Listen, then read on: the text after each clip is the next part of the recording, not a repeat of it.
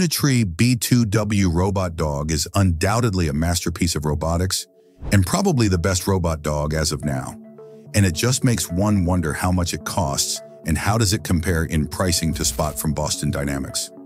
In this video, we want to look at the pricing, some of its features, and why Unitree warns you against using their robot for dangerous tasks.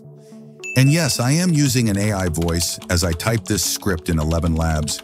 If you want to try it today for free, there is a link in my description. But also, if you have some text that you want to be turned into voice, feel free to share on my email in the description.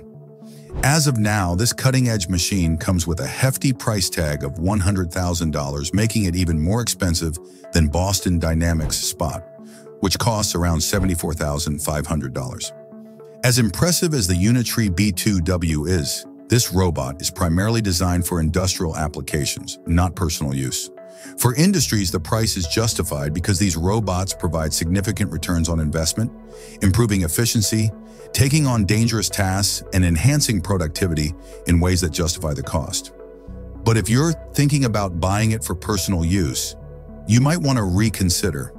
Spending $100,000 on a robot dog would be more about showing off than practicality. Sure, it could carry you around or impress your neighbors with its stunts, but you wouldn't see any financial return. Unitree has also issued strong warnings against using their robots for dangerous or unethical purposes. They're committed to ensuring these robots aren't weaponized or used in military applications. Despite their intentions, some of these robots have already been spotted in military use, where their capabilities could be exploited. With such a top speed of 20 kilometers per hour and an ability to traverse all terrains, the Unitree B2W could excel in military operations.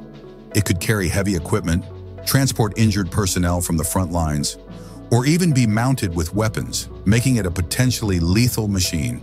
But Unitree stands firmly against such uses, promoting its robots for constructive, industrial purposes only. We had already made another video about the features of this robot, but let's just go through quickly again. It measures approximately 1,098 millimeters by 550 millimeters by 758 millimeters when standing, and 950 millimeters by 550 millimeters by 450 millimeters when lying prone. Weighing 75 kilograms with its battery, this robot boasts a battery capacity of over 2 kilowatt hours, allowing it to cover up to 50 kilometers on a single charge while carrying a 40-kilogram load.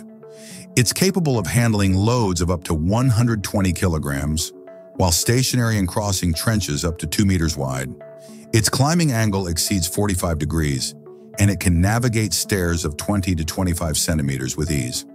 The wheels are equally impressive, with a diameter of 225 millimeters, a maximum speed of 57 radians per second, and a torque of 50 Newton meters.